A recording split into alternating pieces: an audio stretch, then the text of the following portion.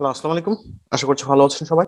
So আজকে আমরা solve করব ক্যামব্রিজ আইএলটিএস 12 এর রিডিং প্যাসেজ 5 এর রিডিং টেস্ট 1 এর প্যাসেজ 2। কত ক্লাসে করলাম প্যাসেজ 1, আজকে করব প্যাসেজ 2। আচ্ছা, তো প্যাসেজ 2 তে আমাদের কি আছে আগে আমরা একটু হেডিংটা দেখি নি। হেডিংটা হচ্ছে আমাদের কালেক্টিং অ্যাজ এ হবি, মানে হবি একটা শখ হিসাবে, মানে সংগ্রহ সংগ্রহ করা বোঝাচ্ছে যে মানুষের যে একটা হবি হিসাবে যে কালেক্ট করে সেটা।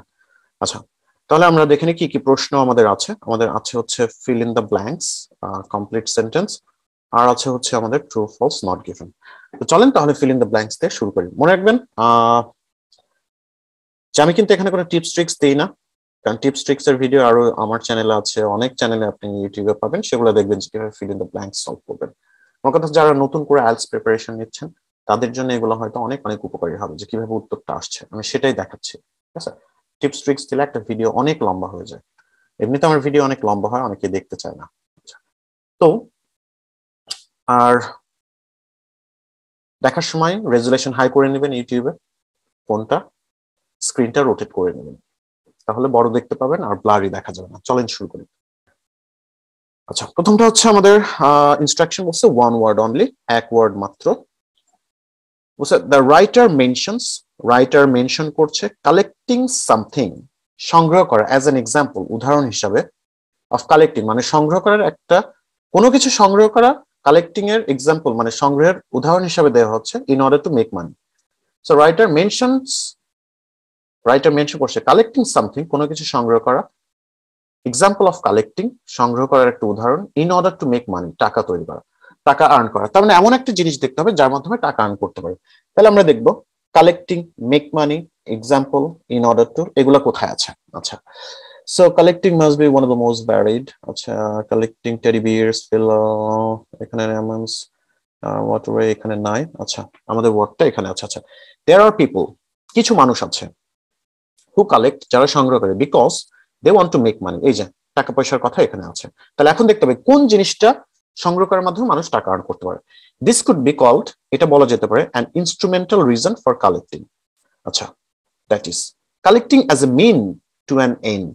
আচ্ছা, they will look for say antiques, হয়তো তারা খোঁজ করবে কি antiques, antiques বলতে আমরা কি বুঝি, পুরাতন জিনিসপত্র, that যেটা they can buy cheaply, সহজে মানে সস্তায় কিনতে পারবে, and expect আশা করে to be able to sell at a profit, এবং তারা লাভে বিক্রি করতে পারবে।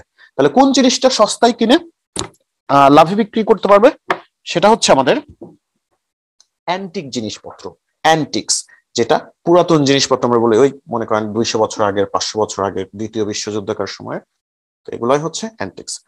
So we have to right antiques here, ANTIQUES, antiques. আচ্ছা, তারপর এটা হচ্ছে আমাদের collectors may get a feeling of, collectors হয়তো একটা অনুভূতি পেতে পারে। সো এখানে আমাদের একটা অনুভূতির কথা লিখতে হবে, হাসি, কান্না, দুঃখ, এরকম কিছু। From buying and selling items, কেনা এবং বিক্রি করার মাধ্যমে যারা সংগ্রহকারী তারা এক ধরনের অনুভূতি পেতে পারে। আচ্ছা, তাহলে আমাদের keyword buying, selling, feeling, collectors কোথায় আছে দেখি এরপর থেকে দেখি। But there May well B A psychological element, সেখানে কোনো সাইকোলজিক্যাল এলিমেন্ট থাকতে পারে টু, এছাড়াও মানে কেনা বেচার ব্যাপারটা তো আছে, ওখানে সাইকোলজিক্যাল এলিমেন্টও থাকতে পারে।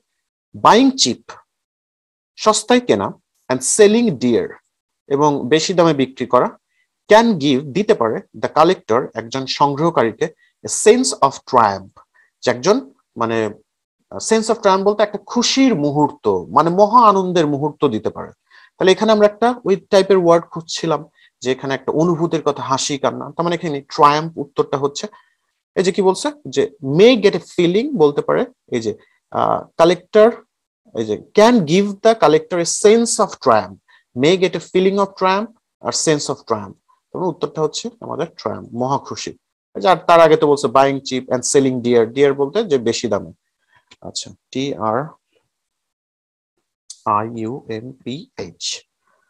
কালেক্টরস ক্লাবস, কালেক্টর ক্লাবস কি করে, প্রোভাইড করে অপরচুনিটিস, সুযোগ, টু শেয়ার, শেয়ার মানে কি আদান প্রদান করা, এমন একটা জিনিস যে কালেক্টর ক্লাবের মাধ্যমে শেয়ার করা যাবে। কথা ডেটা, টু শেয়ার ডেটা, তারপর হতে পারে টু শেয়ার মানি হতে পারে, ঠিক আছে, শেয়ার হ্যাপিনেস হতে পারে, এরকম কিছু দেখতে হবে যে কালেক্টর ক্লাব কি প্রোভাইড করে। আচ্ছা, many collector collect to develop there social life, তাদের সামাজিক জীবনটাকে ডেভেলপ করার জন্য অনেক সংগ্রহকারী কি করে, কালেক্ট করে।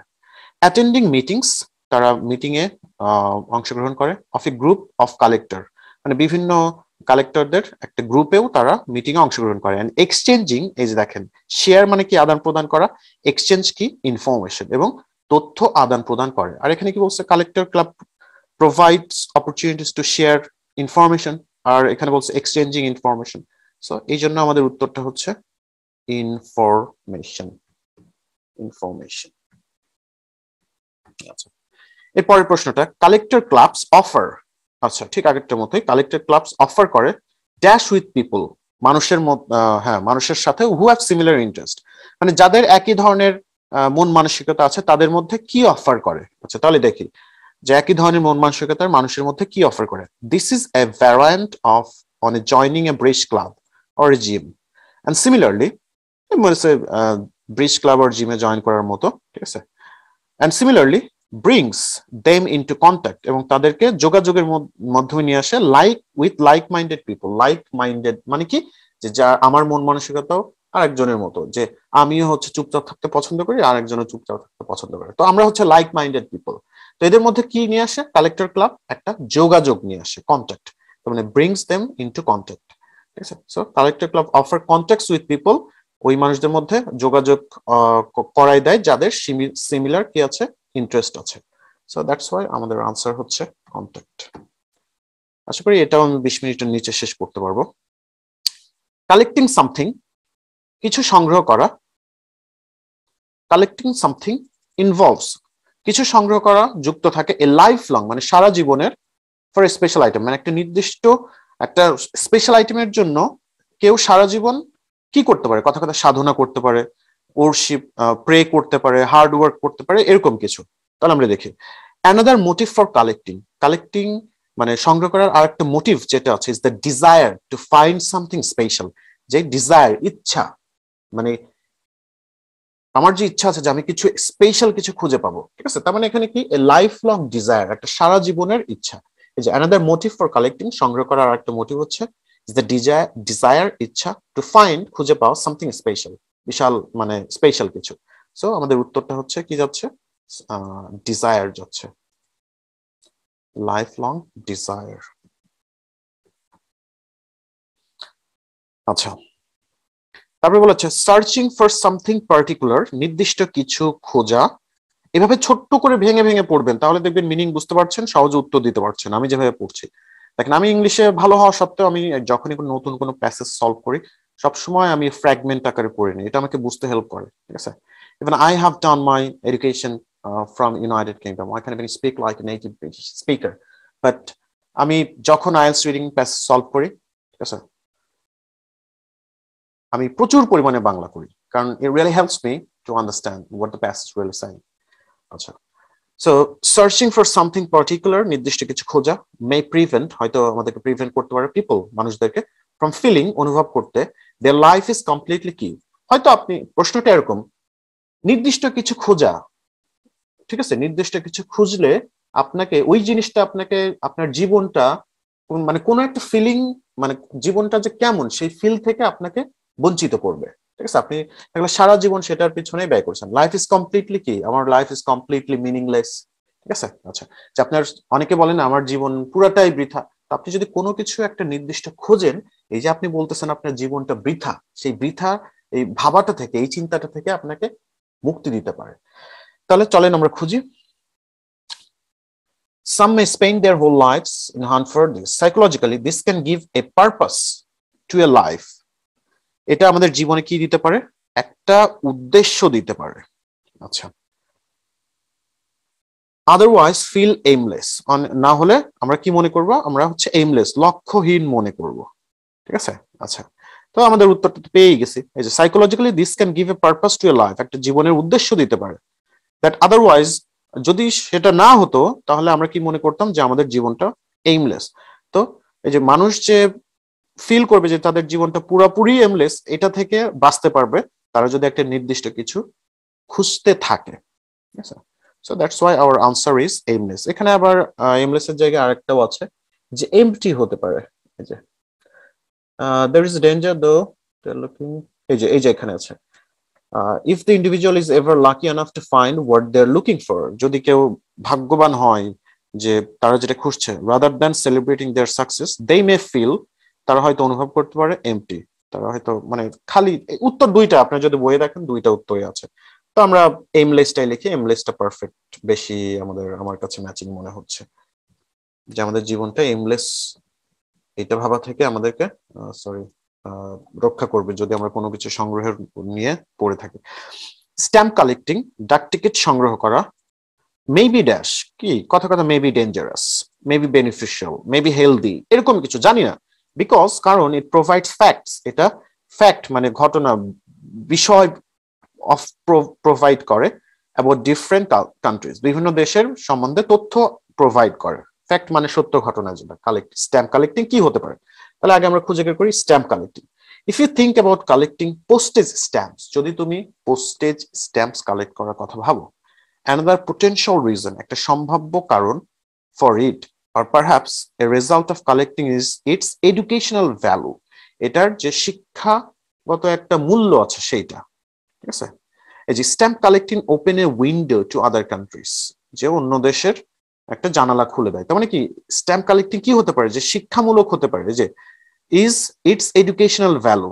ঠিক আছে, তার মানে stamp collecting may be educational, কারণ হচ্ছে কি এই যে আমাদের পরের লাইনে বলা আছে যে এটা আমাদের অন্য দেশ সম্বন্ধে কি দেয়, যে উইন্ডো ওপেন করে দেয়। ঠিক আছে, আচ্ছা, তার মানে আমাদের উত্তরটা হচ্ছে educational.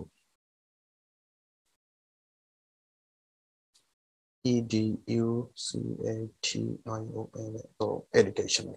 লাস্টেরটা something tends to B mostly A mail হবি, মানে একটা শখ, এই শখটা ছেলেদেরই হয়। ঠিক আছে, যে এই শখটা কথা কথা মার্বেল খেলা, মার্বেল খেলা। ঠিক আছে, এটা ছেলেদের একটা শখ। টেন্ডস টু বি মানে ধরে নেওয়া হয় যে এটা ছেলেরাই এটা বেশি। তাহলে আমাদের মেল হবি আগে খুঁজতে হবে, মেল কোথায় আছে। Similarly, in the 19th century, many collectors amassed fossils, animals. আচ্ছা, without those, না মেল এখন এখানে পাই নাই। In the past, nowadays, too high. আচ্ছা, transport is often mobile phone, so they can. আচ্ছা, as a boy, as by. আচ্ছা, in the past, people this might involve using population data to transfer exchange. আচ্ছা, as byproduct, many practitioners of the hobby become very knowledgeable about railway. আচ্ছা, এখানে তো আমরা পেলাম না, দেখি একটু পরে দেখি। Similarly, in the 19th century, many collectors amassed fossils. তারা collector fossils মানে জীবাশ্ম কঙ্কাল, animals and plants from around the. আচ্ছা, without this, আচ্ছা, in the past, অতীতে, nowadays, too much laser etching, a popular form of collecting, particularly among boys, sorry, কিভাবে miss করে গেলাম, particularly among boys and men, ছেলেদের মধ্যে, তার মানে মেলদের মধ্যে, was train spotting. Train spotting মানে কি, মনে করেন আপনার এরিয়ায় রেল লাইন আছে, যে একদিনে সেখানে কত ট্রেন যাচ্ছে এটাকে স্পট করাই বলে ট্রেন স্পটিং। আচ্ছা, এটা মূলত ছেলেদের একটা হবি ধরে নেওয়া হয়। ঠিক আছে, আচ্ছা,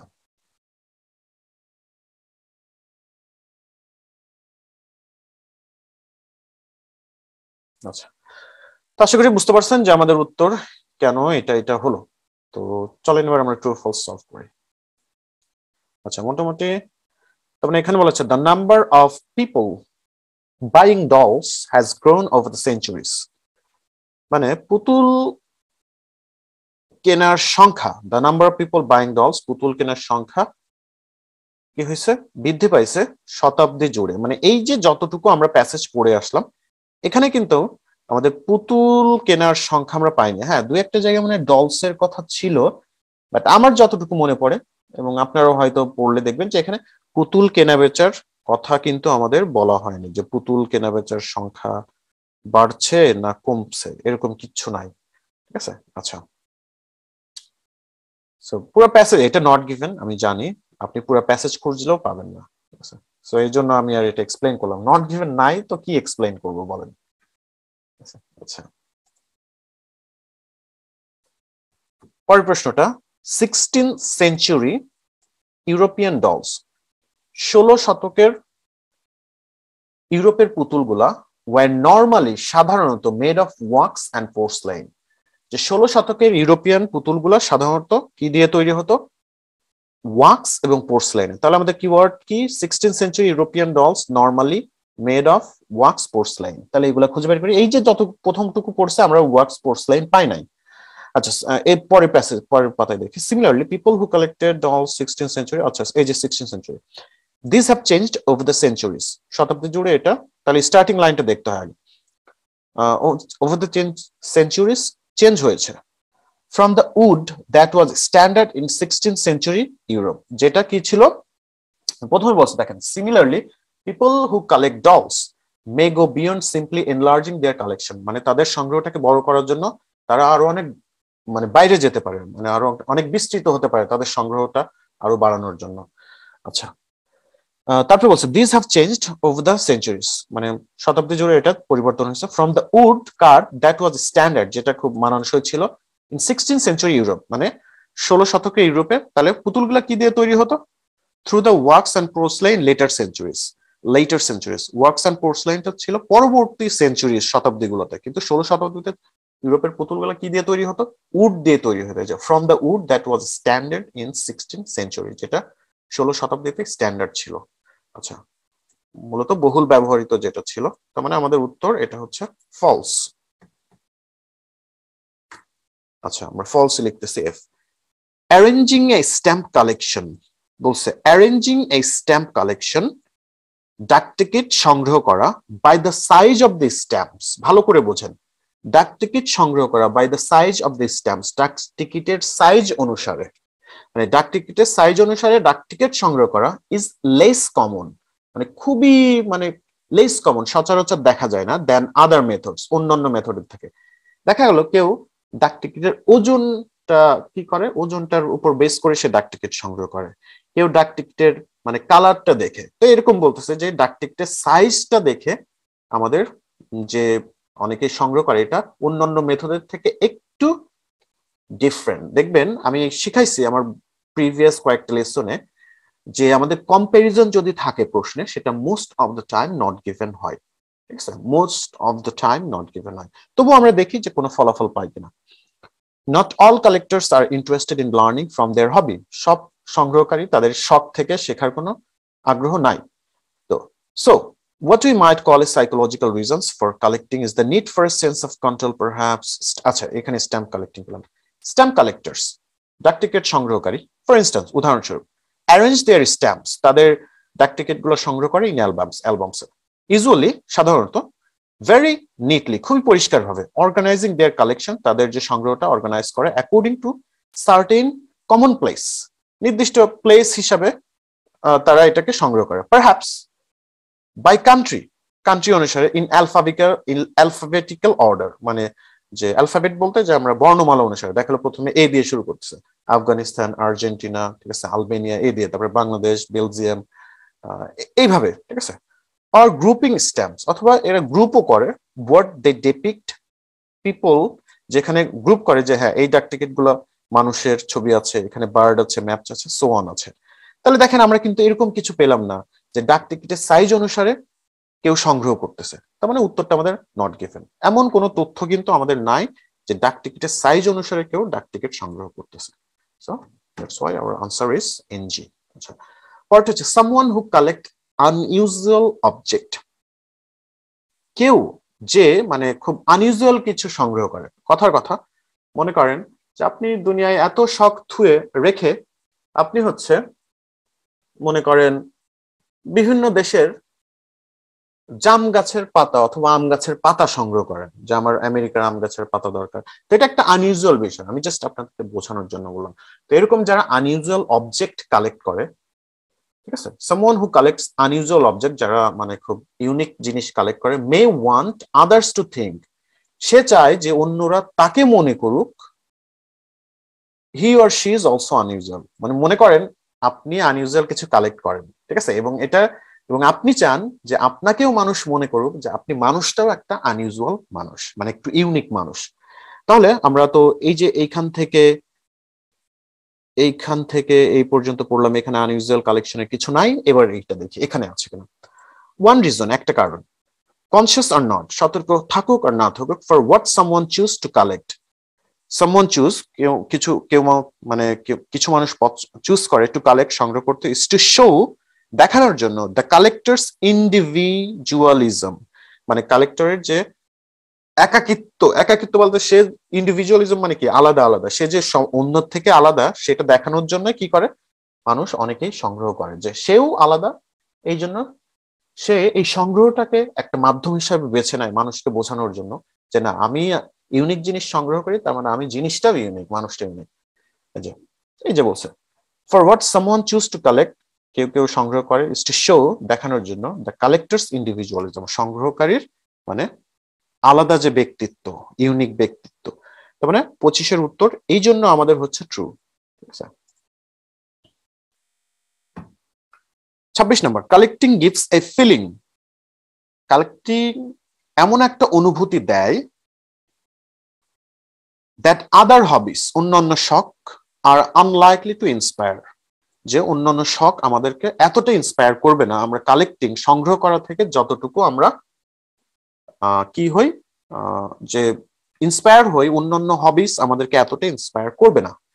আচ্ছা তাহলে দেখি, someone who decides to collect something as unexpected, এই যে আগের লাইনটুকু এখানেও আছে দেখেন, someone who decides to collect something as unexpected, কেউ যে সিদ্ধান্ত নেয় যে সে আনএক্সপেক্টেড কিছু কালেক্ট করবে, যেমন as dog collars, dog collar বলতে হয় যে কুত্তার গলায় যে কলারটা দেওয়া থাকে, for instance, may be conveying there belief, তার যে বিশ্বাসটা কি করতেছে, কনভে ছড়িয়ে দিচ্ছে, that they must be interesting themselves. And believe it or not, there is at least one dog collar museum in existence. Dog collar, আচ্ছা, they grew out of a personal collection, মানে অনেক, বিশ্বাস করো আর নাই করো, যে অনেক at least একটা করে হলেও মানে ডগ কলার মিউজিয়াম আছে, এবং এটা পার্সোনাল কালেকশন থেকেই হয়েছে। ওকে, এর আগের লাইনটা মানে এটা বোঝানোর জন্য আমি পড়লাম। অফকোর্স অল হবিস গিভস প্লেজার, হ্যাঁ অবশ্যই সব হবিসই আনন্দ দেয়, বাট দ্য কমন ফ্যাক্টর, সব থেকে সাধারণ বিষয় হচ্ছে, ইন কালেক্টিং এর মধ্যে যে কমন বিষয়টা থাকে, ইজ ইউজুয়ালি, সাধারণত প্যাশন বলতে কোনো কিছুর প্রতি প্রবল আগ্রহ, প্রচন্ড আগ্রহ, উত্তেজনা, এটা।